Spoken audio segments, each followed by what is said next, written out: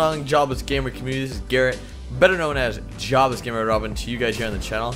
And guys, today I want to do a little rant. This is going to be a series that I'm planning to bring to the channel. I don't know, depends on if you guys like it, which is going to be called Off the Chest. I'm not sure if that name is for sure yet, but this is basically where I just talk about things that bothered me this week, and it'll probably be on top of some random gameplay of a random game. So with that being said, let's go over what happened today. Now, in my family, for some reason, I live in a Hispanic household, and everything is on the moment. Everything is like now or never. So I was faced with this situation where I had woken up one Sunday morning, and I, like every Sunday morning, wake up somewhat early to really edit videos and do a little bit of homework towards the end of the day. Well, this Sunday morning I woke up around 10 a.m. and I really wanted to edit some videos today and really get out a bunch of stuff because I had big events coming the next weekend. I really want to just have a bunch of videos for you guys all laid out. I wake up, I go out to the living room. Hey, grandma, which is who I live with, is there breakfast? She says, no, I already ate. So I was like, alright, that's fine. I'm just gonna have a nutritional shake, which is like a Boost, or I think mine's like, I don't even know what it's called. And I just go on my morning. To me, that was my breakfast.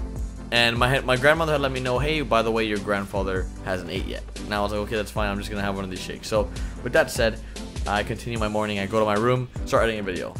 About 30 minutes later, my grandfather barges into my room. Hey, let's go right now. We're gonna get breakfast. And that's how it always is in my family. It's always like, if you don't come now, you're gonna miss on an opportunity of a lifetime. That's how they always make it seem. And I was just like, no, I'm not gonna go with you. Like, I have stuff I need to do, and I have to pick up my friend from the airport in about an hour, so I really can't go with you. I have a lot of things I need to do. And he took it so bad. Like, he was just like, wow, you're saying no? Like, he didn't say that, but he, like, you could tell in his face, he was just like, what? Like, really? You're denying me breakfast? Like, if it was like, this was like once in a lifetime opportunity that I could never do, like, tomorrow or the next day. So he took it really bad, in my opinion, and he goes and gets his breakfast from, I don't know where he goes. 20 minutes later, I go out to the living room and I talk to my grandma. Hey, wait, where's grandpa? Is he not back yet? She's like, no, he went to go get breakfast. And I'm like, oh, okay.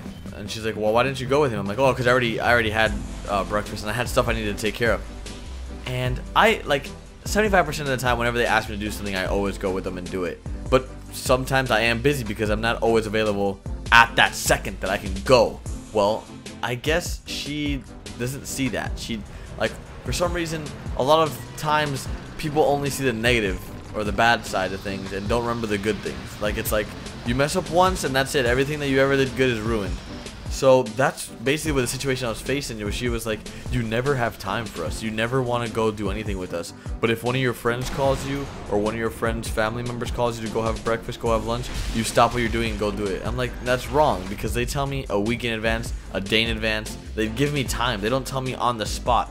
So if you guys are faced with situations like this and really want to just drop a comment and have similar stories, leave it down below. I do read the comments and I do comment back to you guys.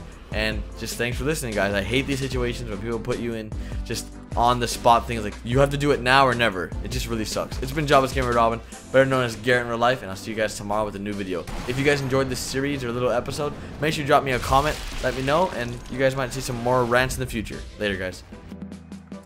Oh wait, I can re-put it. I can put it back. Oh shoot! What? Just because you say no homo doesn't mean it's not gay. You know, you can't be like, yo, Garrett, you wanna have some gay sex, bro? No homo. You can't say that.